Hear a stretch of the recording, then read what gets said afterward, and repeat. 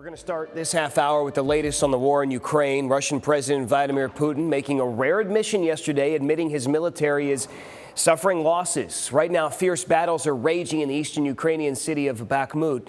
Moscow claims the city will soon be in their hands, but Ukraine announced it's sending additional troops there very soon. And this morning, we are hearing from two Ukrainian women who are watching what happens there very closely. They live in Tampa now, but they still have family there.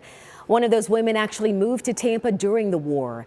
We want to get right out to ABC Action News reporter Keely McCormick, now live in Tampa this morning. And Keely, this was a really emotional conversation for these women. Dia, it was really hard for them to talk about. You know, we hear the phrase, time heals all wounds, but the war in Ukraine's been going on for a year now. And the two women I spoke with tell me it's not getting any easier. Зранку я почула дзвінок.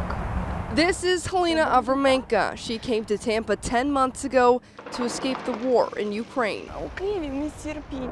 She's still working to learn English. Every day I call my family and I cry. I remember my country. I remember my family. Helena was emotional, talking about her love for Crimea and her family that still lives in the war-torn country. I have not safe. I have terrible. She says she wants to go back home and see her family, but knows that's just not an option right now. I'm sorry, just a moment. A tough topic to talk about, especially for Ilana Kristeva, who grew up in Kyiv. She has family who stayed in Ukraine to help fight the war. Her husband was in the territory guard.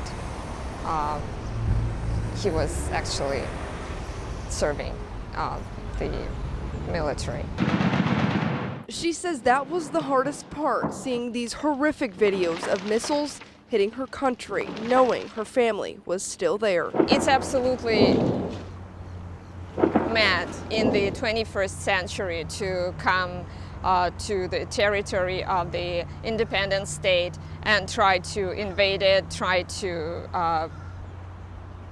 ruin the life of people and kill so many people. It's impossible.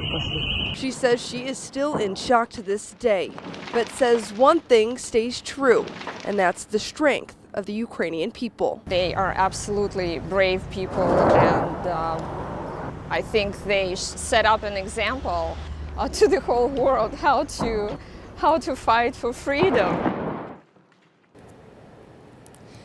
They both tell me they are so appreciative of the people in the Tampa Bay region. After a year full of fundraisers, donations, and rallies, they say that means so much to the people in Ukraine.